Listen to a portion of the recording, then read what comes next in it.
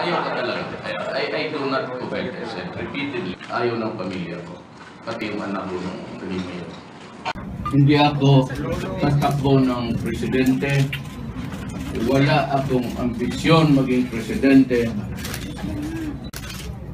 In 2016, I will retire from public life for good.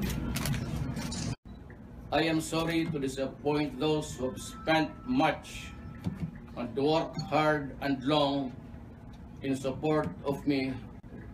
I therefore beg for everyone's kind understanding and acceptance of my sincerest apologies. After all, there was no ambition for me to aspire for the presidency.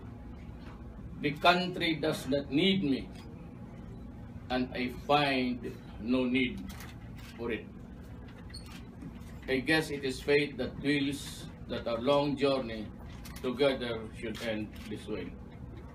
My destiny is to end years and years of public life in the service of Davao City and every Davaoenyo.